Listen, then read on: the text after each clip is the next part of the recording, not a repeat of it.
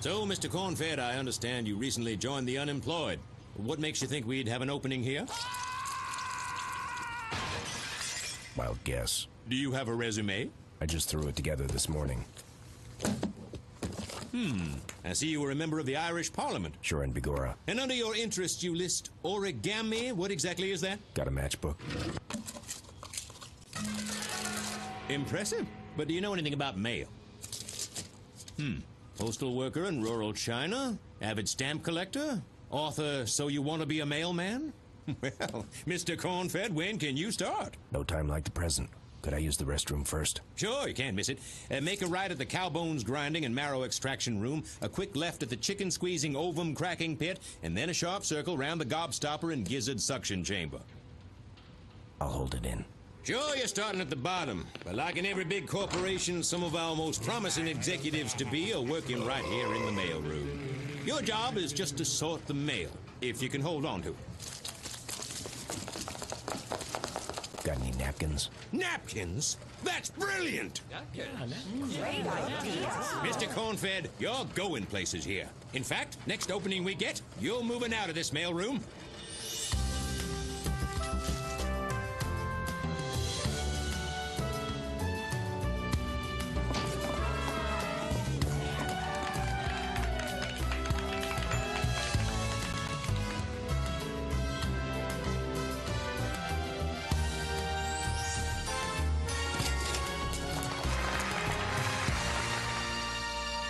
Hell of a first day, Corny. Glad to be aboard, Bob. I don't care if you are just working here till you graduate from astronaut school and orbit that planet. Everyone knows a baker's dozen is 13. Duck. Moron! No, I mean duck.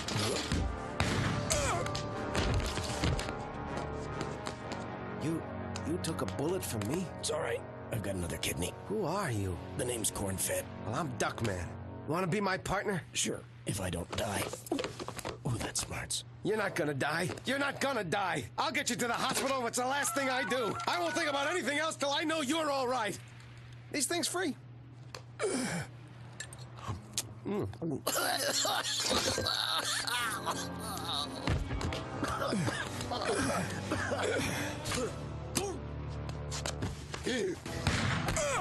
well, there's always dialysis. 3 times? He didn't even know you, and he saved your life 3 times! Yeah, I vaguely remember that. He's a good person, isn't he? Why he never thinks of himself, always puts others first. He is a better person than me. That's why I did what I did. I'm jealous. I shouldn't feel that way about my best friend. I should be thankful he is my friend. I should get down on my knees and thank my lucky stars that a person like Cornfed is even in my life. Morning, ma'am. I'm Pig, Detective Cornfed Pig. I need to see the body of Vile Kyle. Sorry, Mr. Pig. I can't just let anyone who comes in off the street wanting to see the corpse of a dead action hero have free reign around the place. We run a very tight operation here. I understand. Ma'am, would it be forward to tell you that your voice is of the sirens, your breath is of the lilacs, and your skin is of the soft downy wool of a newborn lamb? Yes, it would. What if I told you you had a great rack? Oh, you're just saying that.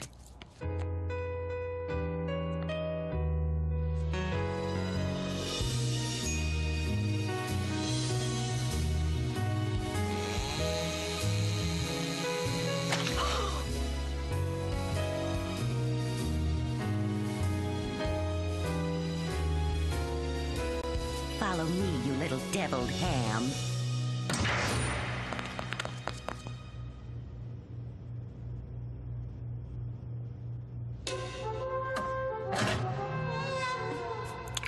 Tragic, yet yummy. No scars. That means he still has his adrenal gland. Friend of mine's nutsy Fagin because he thinks he has Vile Kyle's gland. There was an adrenal gland transplant that day. It came from a dyslexic accountant who got run over by the ambulance that was on its way to save a duck. So Duckman never did have Vile Kyle's gland, which means in 15 minutes he and his kids are going to attempt an incredibly dangerous stunt where he'll probably plummet to his death on national television unless I stop it. Got time for a quickie? Sure, those things never start on time. Hello, this is Ahmad Hashad Rishkabab, high atop the tallest skyscraper on the west side, where Duckman will attempt the impossible, riding a unicycle across a 10-pound test line while wearing a lead suit and carrying his sons on a balance pole. Dad! learn so much more out here with you than we ever did in school. Things like, it's fun to be fawned over by drooling sycophants, and if you're big enough, people will have to put up with you. Dodd, just in case this is our final 10 minutes of quality time together, do you have any last words we can take through life with us? Live fast, die young, and always take carry-on luggage. Because baggage lines are usually pretty long. Sometimes people have to fill out those little address labels, and then you end up running all the way to the plane. Thanks, Dad! Got the lid on? Now let's get the lid out! Duckman, sorry I'm late, but the elevator's broken. You ran up 140 flights of stairs? Guess that would have been easier than climbing the side of the building. Look, I have to tell you something important. You have the adrenal gland of an accountant who was dyslexic. Baltish! I'll prove it to you. Vile Kyle died by the grassy knoll at 9:48 p.m. Yet your adrenal gland operation took place at 10:01 p.m. on the other side of the amusement park by the book depository. Are we to actually believe that this magic gland made it from his body to yours within 13 minutes? I think not. That's why I propose the second gland theory. You mean I'm not really a daredevil? A hero to millions? A role model to my kids? In your desire to be a better father, you overcompensated, using the gland transplant as an excuse for living a lie and performing increasingly stupid, harebrained, and jackass stunts, endangering your own life and now your children's. Not that it doesn't have a certain entertainment value. Call this off, Duckman, before it's too late. I can't, Corny. I'd let down my kids. This would crush them. For the first time in their lives, they actually look up to me. They think I'm brave. They think I'm a good father. A good father is a father who's alive to be a father and whose real bravery comes in saying no to his kids, daring to be unliked by doing the right thing. Hard to believe these are the dismembered remains of Dr. Milo, the bloody tatters of his lifeless corpse splattered on the walls like so much worthless refuse. You think that's bad? Look at the room they gave me. No air, no cable, no continental breakfast with those cute little jars of grape jelly. At least Milo's suffering is over. Sacrifice is often a part of undercover work, Duckman. Yeah. What's the story with your shoes? They're soaked. Oh, T. One of the office girls did a cannonball in my jacuzzi. Jacuzzi? Never mind that. We have to start our investigation. What investigation? The cops checked it out, decided it was natural causes. He exploded. Hey, the human body's an ever-unfolding mystery. So, I'm famished. How's about we blow this pop psychology stand and grab us a couple of dozen greasy cheeseburgers? Duckman, a detective lives by his code, and under that code, the case survives the client. By the way, also under that code, detectives get 20% off at Red Lobster, but don't even think about that now. I've done some preliminary work, including a modest-scale model recreation of the crime scene. This is an exact replica of my cell. Actually, it's not. My walls are asbestos-free. Maybe the group therapy session I'm taking over for Dr. Milo will help us put a few more pieces together. Are you coming? When pigs can fly! I'm still not coming! I'm tired, I'm cold, and I've got to get a room upgrade! I'm sorry, Duckman, but it's crucial that we maintain our secret identities at whatever cost to our personal comfort. Doctor, it's up to 102. Somebody got a fever? No, it's my sauna. Tell the other nurses I have a session first. If they get too warm, the towels are optional. Saunas, nurses, jacuzzis? Where the hell do you get off town? Admittedly, the almost godlike ramifications could be a bit seductive. Say compulsive aggressive! Thank you all for coming. I'm pleased to announce that I've solved Dr. Milo's murder. His killer is in this very room with us now. Initially, I believed the doctor to be yet another victim of your common, everyday, spontaneous combustion, until I noticed that his remains had an odor vaguely reminiscent of northwestern Wisconsin, i.e. dairy country. This was especially curious considering Milo's having overcome a childhood addiction to the lactose found in dairy products, an addiction which, in conjunction with a strange glandular condition, caused him to swell to 340 pounds by age 8. On the night of the murder, the doctor retired to his study for his nightly repast of beef Klasky and potatoes chupo. Or so he thought. Milo's potatoes had been replaced with ultra-rich vanilla ice cream, causing his taut body to start reverting back to its childhood girth. Hoping to counteract the effect with healthier food, he bit into a banana. But sadly, said banana had been replaced by a banana-shaped wedge of Swiss Gouda. Desperate for relief, Milo tried to brush the taste from his mouth. But as any child of 4 could tell you, the ADA does not recommend brushing with Cheese Whiz. In a last-ditch attempt to pass the offending substances through his system, he rushed to his trusty water cooler. Regrettably, the water had been exchanged for Farmer Fred's Grade A pasteurized milk. That is, the new see-through Crystal Light version. And that, as they say, was that. Finally, Dr. Milo's remains were dumped into the toilet, the murderer thinking they'd be flushed away forever. Little did anyone know, however, that the facility's waste and sewage never actually leave the building. Go on, Corny. Tell us who the murderer is. Tell us who did it. You want to know who did it? Okay, I'll tell you.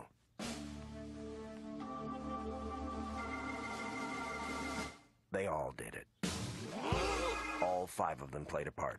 4 of them responsible for switching a different food, 1 of them for the demeaning, degrading, and ultimately unsuccessful job of flushing the remains down the toilet.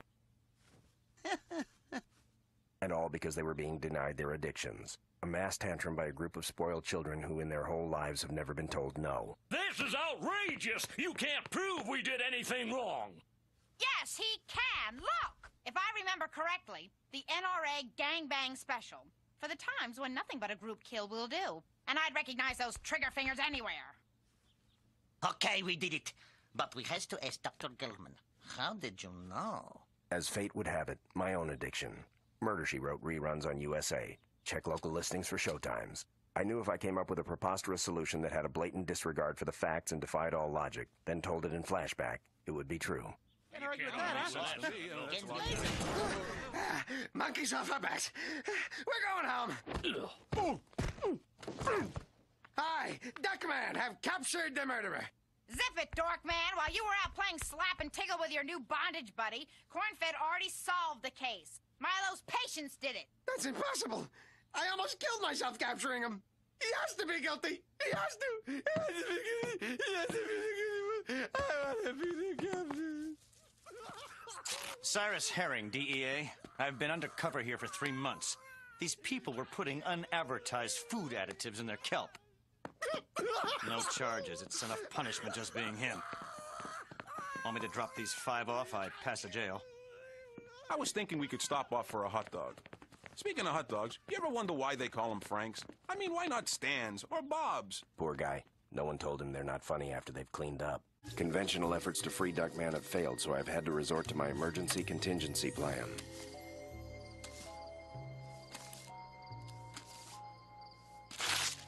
Wow! Don't you ever knock? Duckman, I'm afraid we'll have to dispense with our usual time-killing lively banter. You're in terrible danger. The fact that you're enjoying your time here like it's a vacation has convinced them that you're really crazy and they've scheduled you for electroshock. That's ridiculous. I stole your chart. Take a look. Electroshock is like a bad thing, right? I've planned your escape. Let's go. Ouch! It's me. I'm disguised as a psychotic delusion. Typical mental health professionals refuse to acknowledge any violation of their hyper-rational worldview. As a result, they can't see me. I see a monster! Of course you do. Medication! I brought one for you, too. Scarlett O'Hara? I had a lot of taffeta lying around. The monster's dating a fictional Civil War heroine! Of course he is. Straight jacket and gurney! So we can waltz right out of here without anyone seeing us? Yes, but be careful. We'll only stay delusions as long as we avoid anything these characters would ever actually say or do. Oh, fiddle-dee-dee. What? It's a common expression. Holding me against my will is a violation of the Hippocratic Oath, the Geneva Convention, and the UN Charter. Oh, fiddle-dee-dee. You are insane, and I can prove it. A PTA meeting with cucumbers instead of parents. That's it! You're the first one to ever get it right! You're free to go. Thanks. Sorry. Look, a note from my family. Welcome home, Duckman. We have a dangerous gas leak and have fled for our lives. Go in and take care of it. Oh, how thoughtful. They spelled my name right. Hello, gas company. I have a dangerous leak. Well, great. Thank you. They said to wait here and they'll show up whenever they feel like it. Doesn't that annoy you? Of course not. After all, I'm paying them.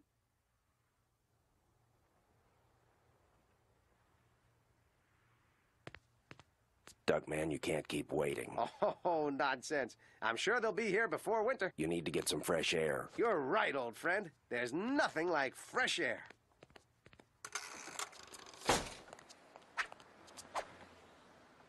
Oh, well, serves me right for disobeying gas company orders.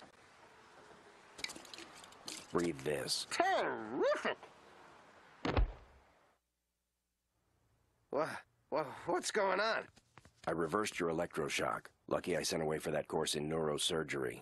Hey, if Sally Struthers is selling, I'm buying. You see, Duckman, I realize that it's the person who can cheerfully accept the madness of this world that is truly insane. You said a mouthful, old swine of mine. That hospital may have been a stinking hellhole, but the so-called normal world is really bad. So let's face it, the only answer, the only sane way to deal with any of this is ruthless, random acts of violence, making sure they're all wiped out, the innocent and guilty alike, in a hail of gunfire, cleft in twain by my mighty sword, trampled into the dust and squashed like the stupid, tiny, unsegmented insects they are, and...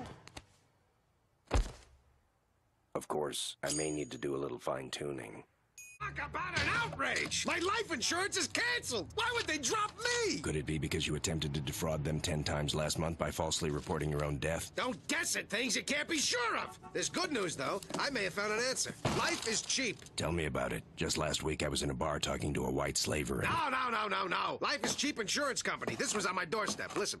Complete and mail the enclosed do-it-yourself physical to qualify for the most easy-to-afford and erratic life insurance available. Beats the heck out of some quack charging me through the bill just to grow up a bunch of places I don't even touch. Hardly ever. Says I need another person's help, though. Someone with at least a minimal amount of medical knowledge. I graduated with honors from the Universidad de Medicina in Peru. But you're the son of poor Okie mountain pigs. How'd you afford med school? 2 words. Vivisection volunteer. Sure, it hurt, but I'm told as a result of banging me on the head with a large hammer and then slicing open my stomach and digging around in my insides, they were able to rule out 2 theories on why fat people perspire. Worthy cause. So, shall we get on with it? Bend over, grab the desk, and grit your teeth. Wait a minute. Does it say we have to do this? Never mind. Barney, am I glad you're here? They stuck me in jail just because I said that the egg came before the chicken. Ah! They disagree. It's heresy in this town to challenge their theory of chicken creationism, the deeply held belief that the chicken came before the egg. It's the same kind of mindless, intellectually bankrupt belief system once found in the Druids, or the Reagan administration. Did you talk to my lawyer/urologist, Donald the Shiv Grillo? Yes, but he didn't talk back. He's dead. A rare case of peacetime fragging. Damn Coast Guard Reserve. My watertight butt is in a sling. Now I have no lawyer to defend me. Objection. I clerked for a Supreme Court justice to finance my way through VCR repair school. Relax, Duckman. I'll get you off. I mean, I'll see that you're found not guilty. Were you abused by your parents? No. Teased at school? No. A victim of racial rage? No. Sexually harassed? No. Fired for being chronically tardy? No. You ever eat Twinkies? It's no use! They've got me! Mother of mercy! Is this the end of Duckman? Duckman, we've been caged, beaten, chased by murderers, blasted by computers, and through all that, one thing never fails. The way you fall apart right before crunch time, crying and moaning like a spineless and pathetic little pansy. What's your point? No point. Just venting.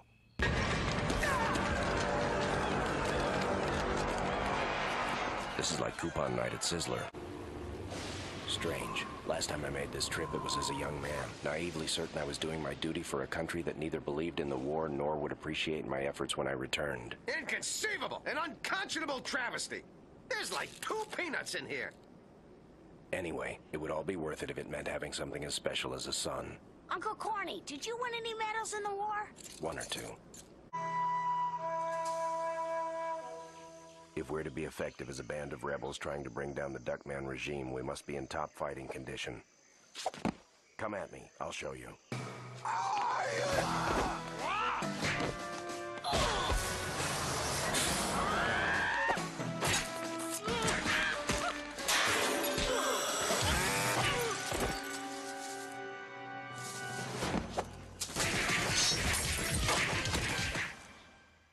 Oh, hi. Cornfed is members of the First Family. We've gone disillusioned with our lives of decadence and hubris. And we want to save Dodd from his raging ego. Ajax, I think you mean ego.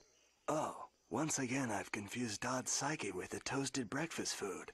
Although the image of fighting off a bloodthirsty waffle will forever remain a favorite in the playground of my mind. I can't let you join us, boys. Regardless of the circumstances, the notion of teaching you to betray your own father paralyzes me with guilt. He called you a whiny little trough-licking turncoat who talks in a deep voice to overcompensate for his inadequacies with women. We'll start with 12 ways to impale a man on a palm frond.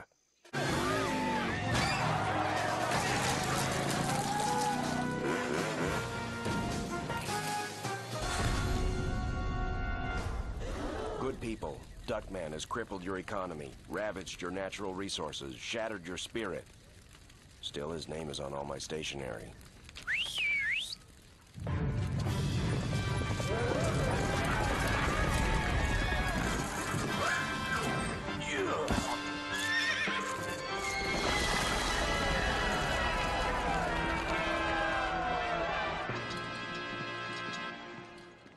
the second dream vacation / near-death experience you've put us through, Duckman. I'm starting to rethink our Christmas getaway to Iraq. Ingrates. Next time I become dictator of a small Latin American country, the first thing I'll do is kill everyone before they can turn on me. No lesson is ever lost on you, Duckman. Fascinating, isn't it? History shows us that however well-intentioned a revolt may be, people are still imperfect as rulers. No matter who you elect, eventually they grow corrupt. Meet the new boss, same as the old boss. Even in a society with an informed electorate, one that is willing to examine all aspects, do things but not without going... It's a good thing Cornfed was here to rescue you today. Yeah, that was truly amazing how you ran up on stage, told a few amusing anecdotes, then reasoned the mob into taking the noose off his neck. Not to mention how you got everyone to hold hands, sway back and forth, and sing "Everything is Beautiful" in polyphonic harmony. Hey, any ex-wandering troubadour / hostage negotiator could have done it. Look, I didn't need bacon breath here to save me, okay? I could have handled those panty wastes. I was just waiting for the right moment to wind up the old haymaker and start dropping the bombs. Yeah, right. All we saw you dropping up there was your load.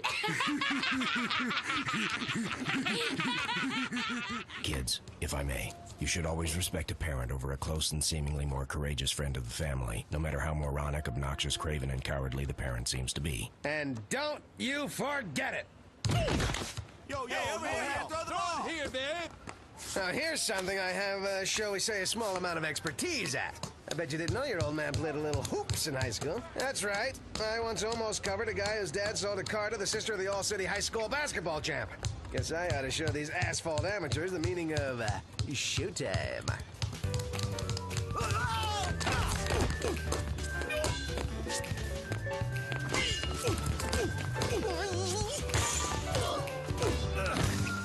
Go for it, Corn. Let's see what you can do. Muva Kasaba. Well, I'll give it a whirl.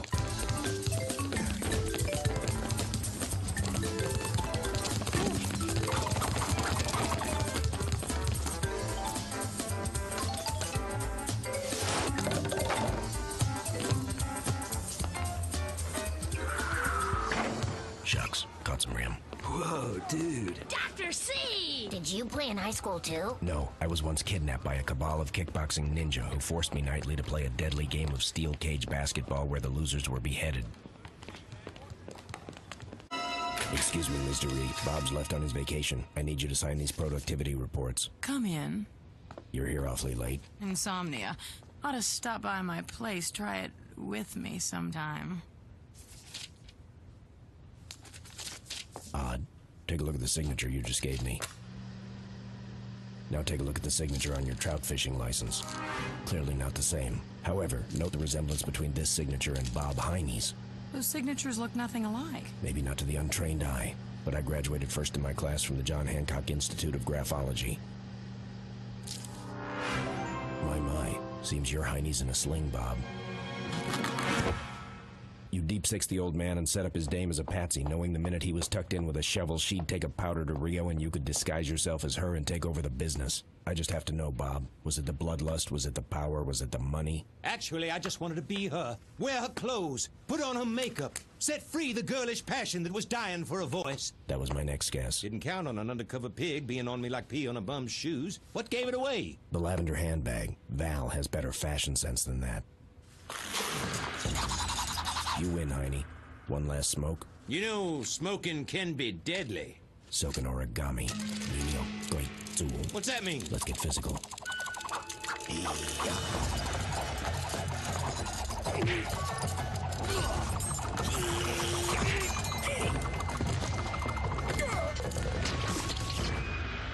Sayonara, Cornfed. Corny! Thank God